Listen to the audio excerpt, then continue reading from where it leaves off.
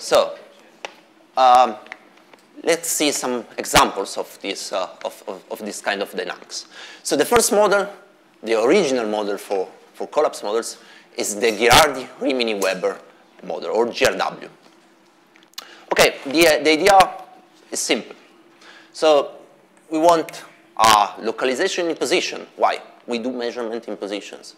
So we want that something that my cat is actually localized in position. I'm localized in position, for example. So localizations in position.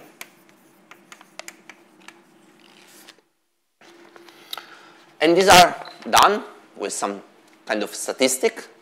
This will be the Poissonian one at rate lambda. Then I have the actual localization of my state. So the state psi will go after localization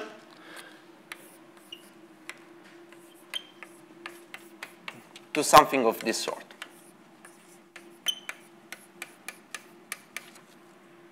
Okay, so I apply an operator L on psi, and then I just renormalize my state. So how do I choose the point A at which it's centered? Because this is okay, so Li is a Gaussian in position, centered at the value A, which is chosen randomly. So this is the stochastic part. RC is the width of my Gaussian, and this is just normalized.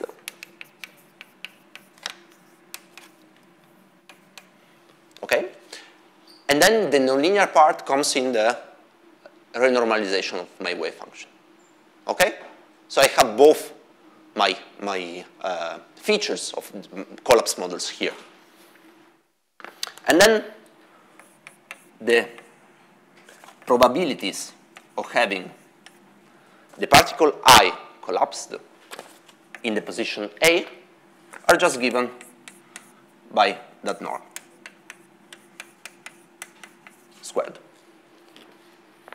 Okay?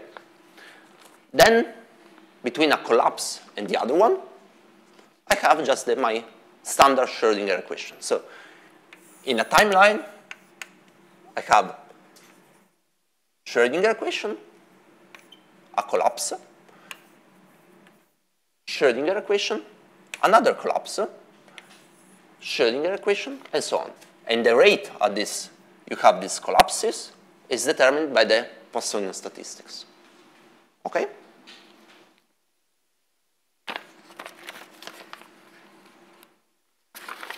Okay, which are the effects of this kind of model? So consider, for example, a superposition. So this is the modulus squared of the psi. This is x. A superposition half in minus A, half in A. Two Gaussians. Okay? So the effect of this kind of dynamics, centered, for example, in A, is to have, let's see,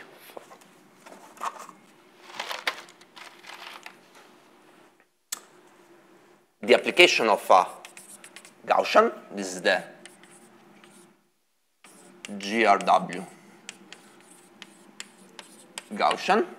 Okay, then I remultiply everything, and what happens is that at the effective level, this part of the superposition becomes smaller, this part of the superposition becomes larger. And so I have more probabilities of finding my system in A than in minus A. Easy, simple. Okay, so then there is also something also important here, which also solves our first question, why we don't have macroscopic systems in superposition. Okay, so for example, if I take two particles centered both in a superposition, centered minus A and A, okay, then what happens to the center of mass? So one can show that if I apply the same GRW Gaussian, in that case, my system will collapse twice as strongly in A than before. So the center of mass now will be going like here, and twice as huge. Okay? So bigger is the system, stronger will be the collapse of my wave function. Then this naturally comes out that macroscopic systems are actually localized faster than microscopic ones. Okay? And so this is the so-called amplification mechanism.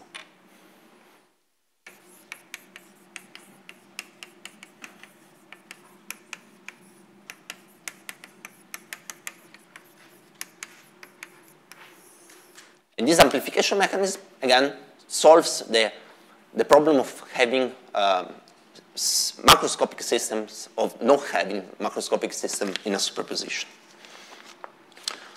Okay. So in some way, the Girardi-Rimini-Weber, the GRW model, is some sort of toy model of a more complex one. And this is the so-called CSL model, the continuous spontaneous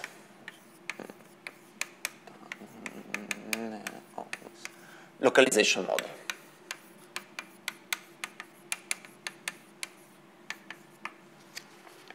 Okay, and I will give you the the equation for the psi of this model, and this reads in this way. So we have the Hamiltonian, so the Schrödinger part,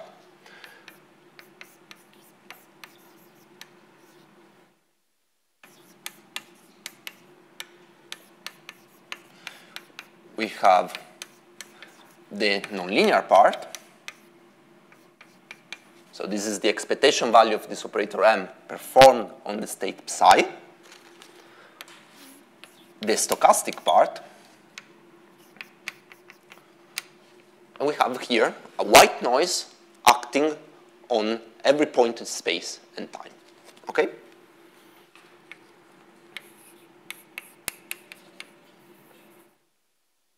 Psi. So this noise here is defined in this way. X t of y is white. So the expectation value of this noise gives a dt and a Dirac delta in space. Okay? Then now, the definition of this guy here, M is a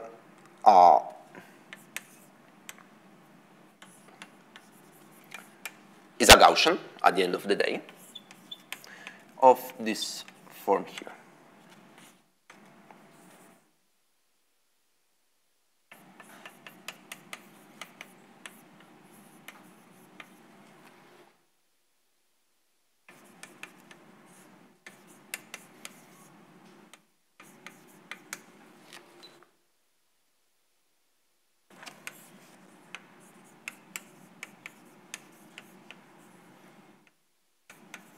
Okay, so we have this operator is a smeared mass density. I'm counting how many particles I have in Y. Then I smear it with the smearing centered in X, and just waiting with the mass of the particle. Okay? Nice. So this equation here has the same structure as those we saw before. But it has also a nice, another nice feature, which is written in terms of creation and annihilation operators in the second quantized formalism.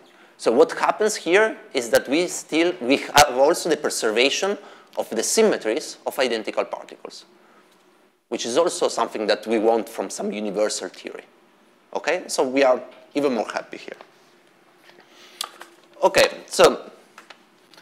And now That's the nice part, so it's also my work. This model here is described in terms of two parameters, lambda and RC. Okay? So these are two phenomenological parameters, and one has to guess the numbers for these two values, for these two parameters, to actually solve all the problems. No? So actually say, okay, my experiment, I cannot have a superposition that large or with that big mass.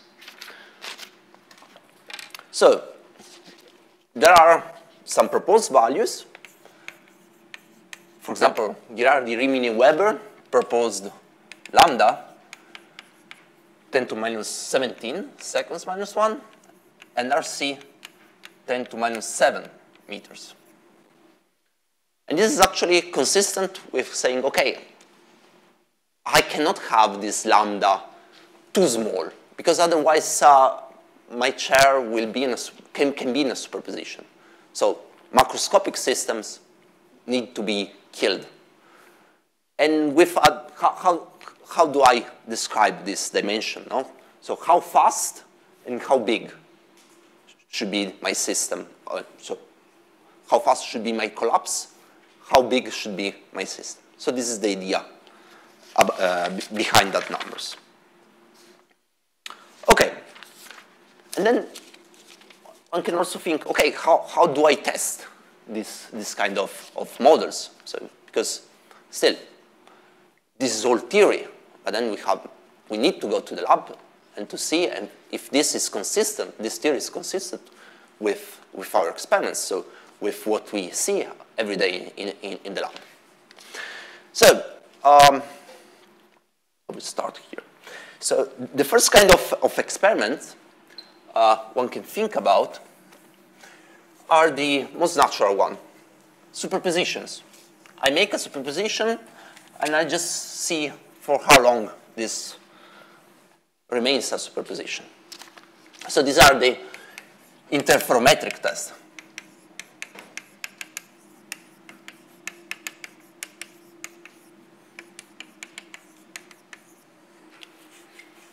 So for example, I do my Mach-Zehnder interferometer, and at the end of it, I just measure the interference fringes.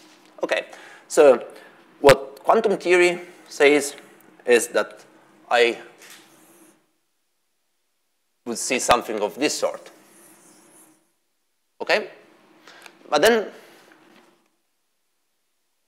what happens is that I have noises.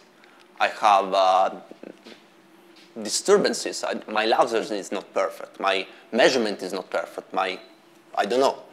What actually I see is something more of this sort. Okay? So at the end, I have a contrast of these interference fringes, which is reduced. So now, could be this just the effect of my collapse models? Because actually, this is what my collapse models predict, a reduction of the interference fringes. So my system is not in a superposition, it's just here or there, okay? And so this is actually, this is quantum mechanics, and this instead is quantum mechanics plus collapse models.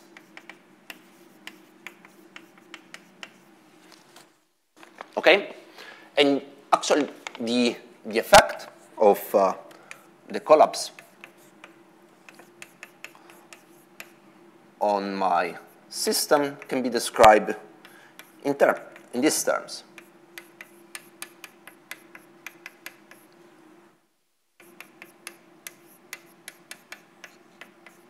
Okay?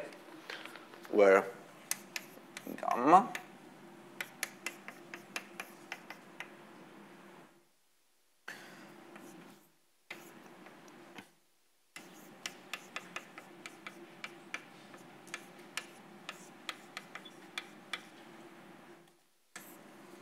okay. So the effect is that if the distance between x and y, x and x prime, is bigger than RC, then this is 0, this is 1, and so the effect will be strong. If instead my distance is smaller, then this is almost 1, so 1 minus 1 is 0, and so I don't have any effect. Then I obviously need to add here H bar commutator. The Schrödinger part. Okay? So the action of my collapse is to kill the superpositions which are at a distances larger than RC. So RC is describing how much I can, how big superposition can stay in my experiment. Larger, I just kill it. Okay, so this kind of experiments are actually interesting. And I will try to give you an idea of this parameter space here. Let's see.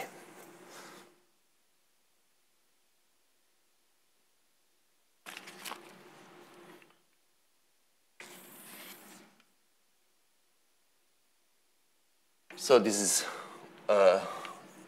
log lambda. This will be log RC. Just put some numbers. So 10 minus 20, 10 minus 2. Here we start from 10 minus 10. So this is 1. This is in meters. This is in seconds minus 1. So, for example, the GRW values are somewhere here. 10 minus 7, 10 minus, so hold on, 10 minus 17. Okay? So, because of the same idea, two big particles should collapse really strongly, there is a theoretical lower bound here, which is more or less going in this direction. Okay? 10 minus 10. So everything which is below this line cannot actually describe the fact that at the macroscopic level I don't have superpositions. Then I do this kind of experiments. And I see that at 10 minus 4, there's this experiment, there's much more here, of making this few years ago. They made with single atoms a superposition of half a meter. Okay, so it's more or less half a meter, and this is the bound. So all these values of lambda RC are actually excluded by this experiment. Then another experiment is done with something really similar to this one. So again, a superposition of macroscopic, of macromolecules. So of masses 10 to the 4th mu. Okay? And the bound, more or less, is of this shape here. 10 minus 6. But then there's still quite a big region that should be explored here. And what actually we did was to consider not just this direct effect of collapse models, but also indirect ones. So what do we have here is, at the end of the day, a stochastic modification. Yes, it's nonlinear, but it's also stochastic. So the nonlinearity makes the collapse, the stochasticity makes some noise. So what happens is that I can actually describe my old dynamics in terms of stochastic potential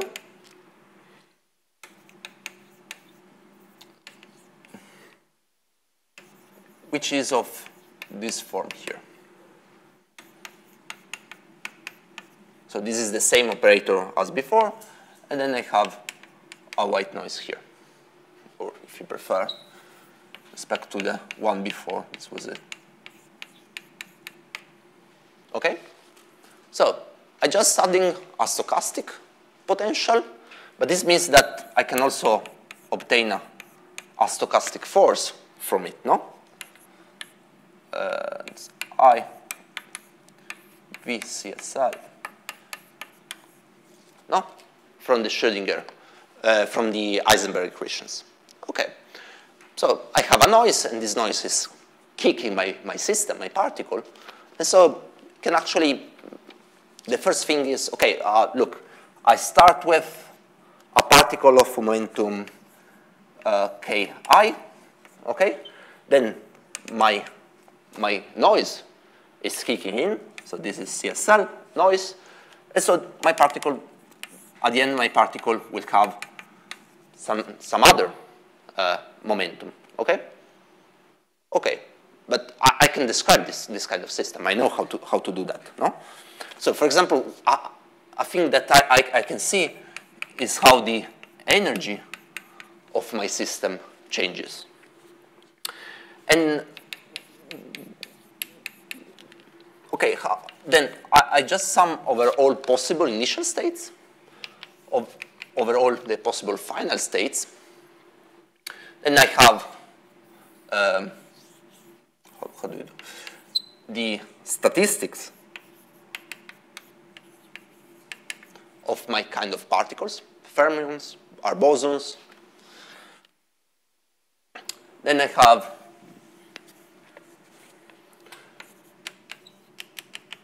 my transition energy. So this is the difference between the final and the initial energy of my system. And then I just compute the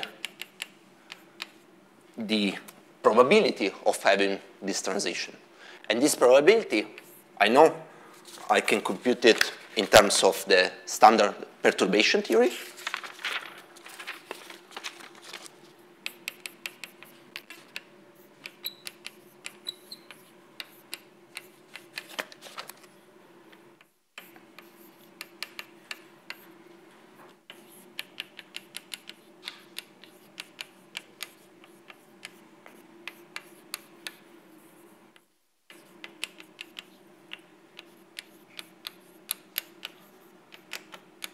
Okay, so I start from the initial state, I make it evolve as for the Schrödinger equation, I kick my particle, then I have still some evolution, and I consider which is the projector on my final state. I just integrate in time, and so this is the amplitude, this is the amplitude of this transition. And so I get my evolution of the energy. And what happens is that you do all this computation, and you get that this actually gets a really nice and simple equation. But what is important is that it doesn't depend on the statistic of my system, on all the form of my system. It depends just on the mass, on this rate lambda, on the values of RC squared. But what is really nice is that it's growing linearly in time. So if I just leave there a particle, a free particle, then the energy of my particle, the total energy of my particle will just grow due to this CSL mechanism. And so this is something that I can actually measure. For example, okay, obviously there are dissipations, there are other kind of emissions, but okay, consider, for example, a star. Okay. And let's assume that this star here is actually heated only by this kind of process. So everything that the energy that is flowing in is due to CSL. Instead, whatever is flowing out is due to radiation. But this is something that I can measure. This is the black body radiation of a star, for example. No? So I measure this. And so from this, I say, OK, look, the system is actually in equilibrium. So I have that all the energy coming out due to radiation is actually coming in due to CSL. And so I can put a bound on the values of lambda and RC. And surprisingly, I get a bound which is really strong. It's something of this sort. Wow. It's kind of surprising that I did a lot of tests. I make really big superposition or with quite big particles. Then with just a single observation, I just rule out all this part of this parameter space. Wow. So maybe I should consider more carefully this kind of systems, this kind of tests. So maybe this noise is really, can be really strong, or we are actually really good at measuring it. OK?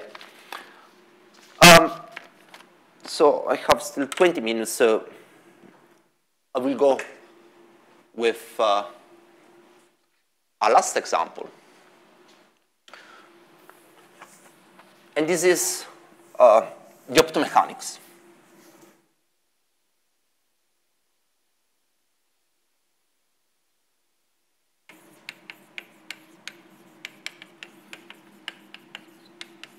So yesterday we already saw something. No? What is optomechanics? Which is the idea behind that? So briefly, what we have here is a fixed mirror, a movable mirror. Okay. There is some light here, but the system is a little bit more complex. This is an open system. We have the laser also. So this is the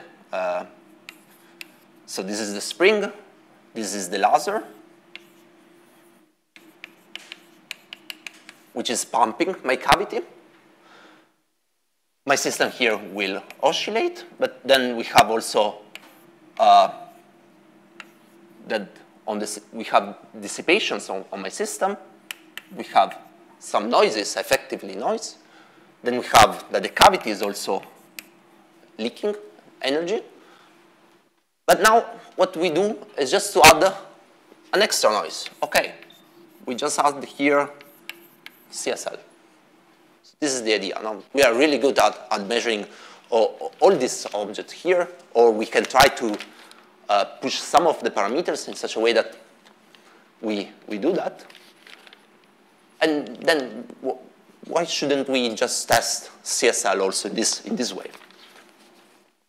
And in particular, I will write it here, so I don't erase the graph. In particular, okay, yesterday we saw the master equation formalism. Now I will give you the quantum Langevin equations for describing the system. So it's the mass.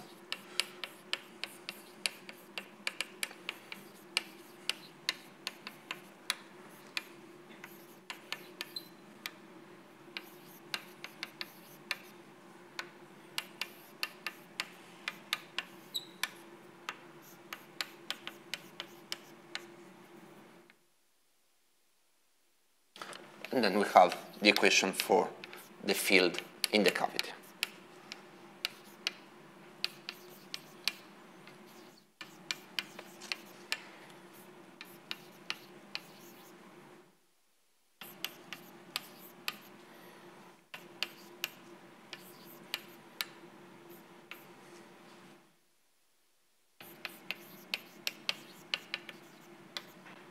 Okay. So the idea is that the one of yesterday. No, we have our harmonic oscillator here, which is coupled through some light. We have dissipation, we have noises due to the environment, and then we just add the stochastic force due to CSL. And the field is described as an harmonic oscillator, coupling with the position of our mechanical resonator, leaking because the cavity is not perfect. And then we have also some noises due to the input laser, which is pumping our system. Okay, so the idea is that we just construct from here, we solve this kind of problem. We linearize it as we did it yesterday, so we can solve it in an easy way. And this is done, okay, the linearization part exactly as we saw yesterday. So in particular, we take the cavity operator and we say this is just equal to this, where alpha is much bigger than 1, okay? And so we can neglect some terms, these quadratic terms in a tilde, and so we solve this. And then a trick is that all these operators here depend on time, and so we can just describe them in the Fourier space. Let's call it in this way, okay? So this will be the operator in the Fourier space. But in this way, all the derivatives are just I omega times the operator. And so we simplify this problem. We can solve it. And then at the end, we define the DNS.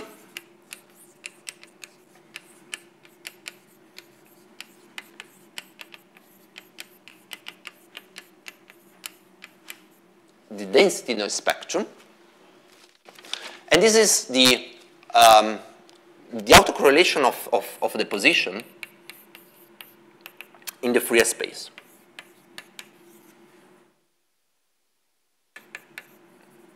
X prime omega, X prime b omega.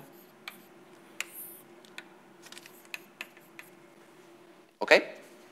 So I want to see how far two frequencies are correlated. So which is the correlation among two frequencies, the position at two different frequencies. Okay, so this is all standard treatment of optomechanics. So what I get at the end of the day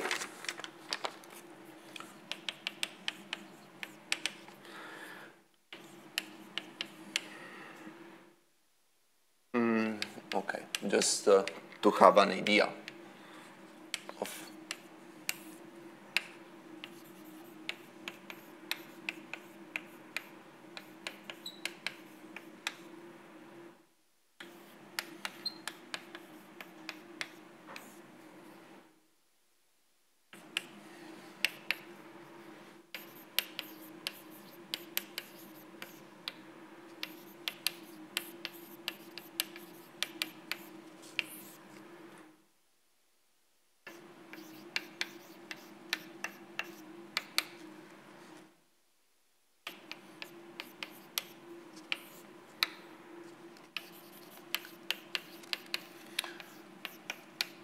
we get something of this sort. So we have three contributions to this signal, and this is something that we can actually measure in the lab.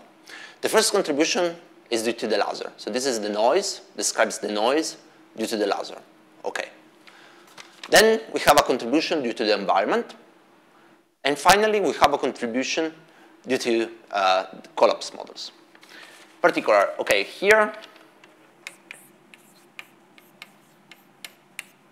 this guy here, which appears everywhere, is something of this sort. It's just a Lorentzian, okay, centered in omega 0, almost, because there are some modification due to the presence of the laser. And there is the gamma, so the dissipation. So the idea is that I will get something of this sort. okay? Then we have S of CSL, which, put it here. I really don't want to erase the picture here.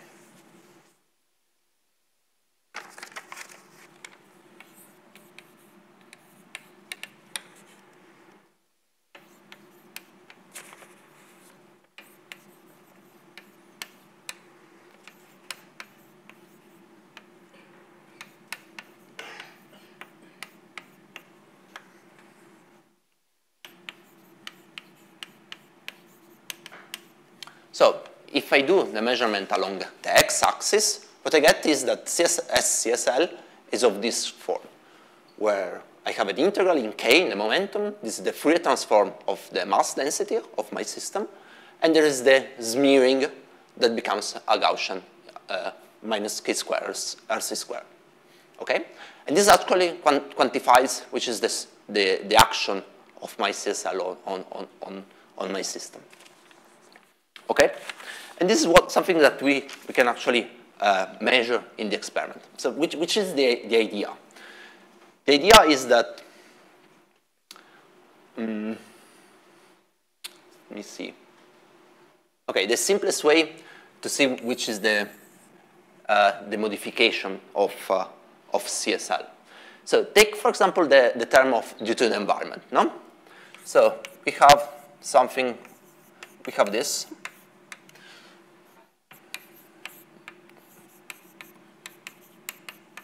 Okay. This guy here,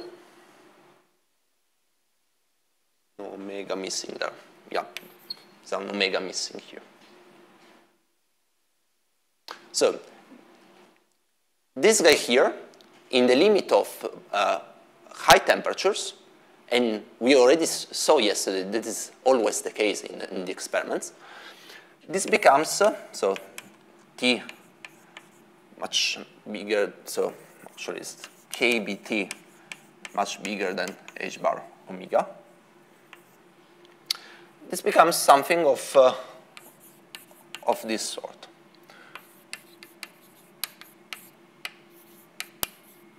Can be approximated to this. So, which means 2 gamma KBT. Okay? Then I just multiply by the mass. I divided by the mass. And this is the mass which is missing between the two terms. Okay? And so you can see that if I take, again, the last line of that, now I get something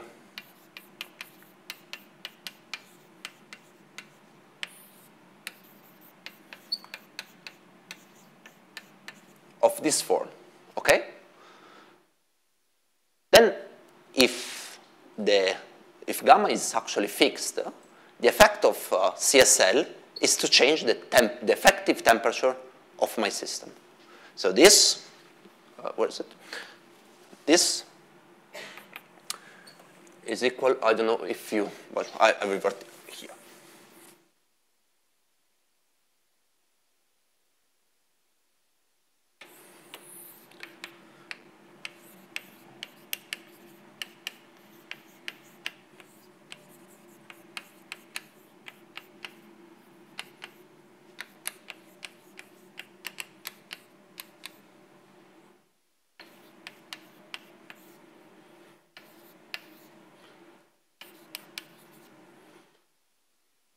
Okay? So the effective temperature of my system is equal to that of the environment plus something else.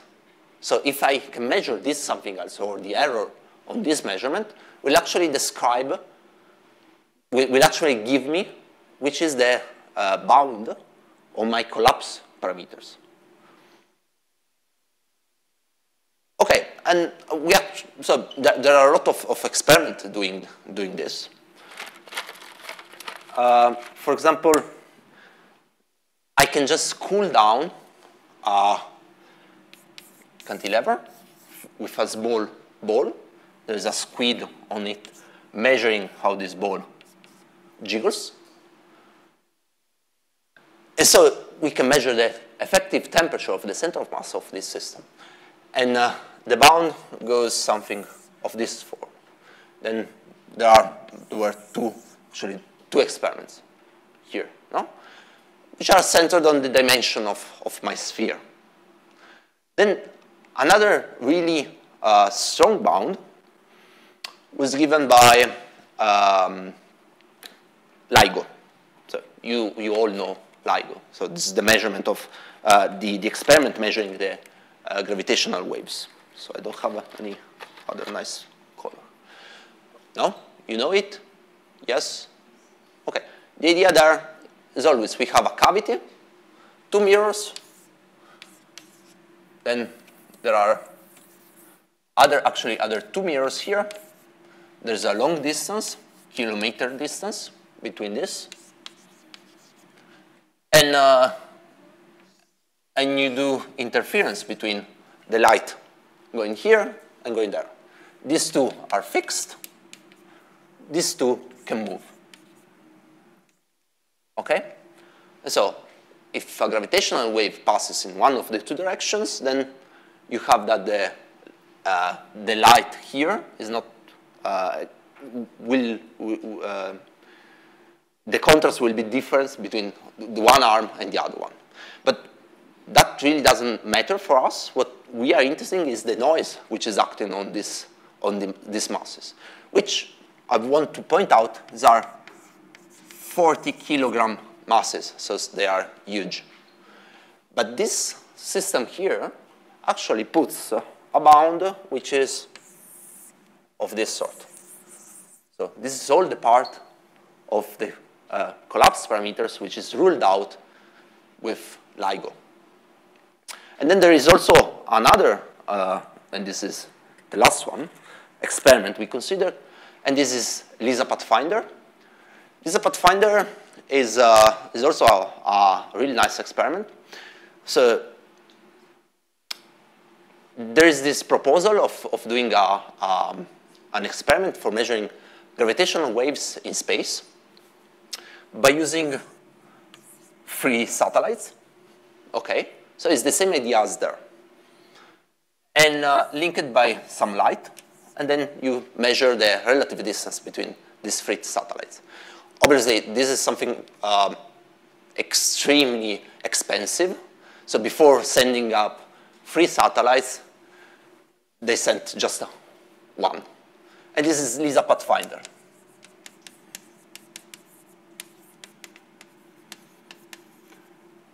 In the satellite, one has 2 masses, and the distance between these 2 masses is just measured. And these are 1 kilogram masses. Then, so you have the 2 masses, and the nice part is that these 2 masses are in free fall in space. Okay, and this is the nice part, because there's actually nothing which is touching them. So all the seismic noises, all the electric noises, everything that you have actually in your lab in ground, in this experiment, you don't have it. And this is why this experiment here is placing a bound which is more or less here. So this is also ruled out. And this is more or less the state of art of the collapse model testing up to now. Okay, you have questions, I suppose a lot, or none.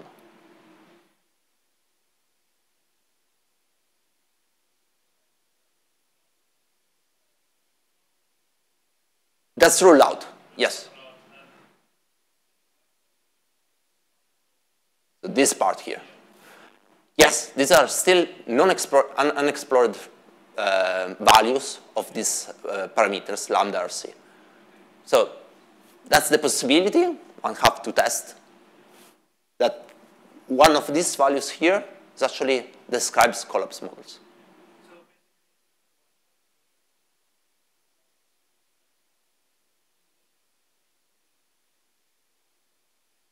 Yes, yes, exactly.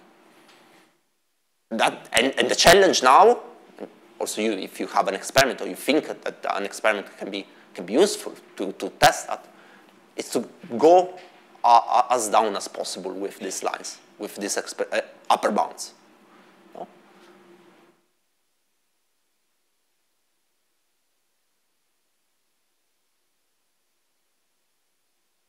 Okay, no questions. Well, then I think I will stop here. Thank you very much, and see you tomorrow morning.